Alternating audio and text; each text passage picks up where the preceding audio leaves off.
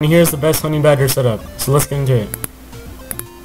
So optics, preferably you want Kosaku sight for the low sight magnification. It makes it like less recoil.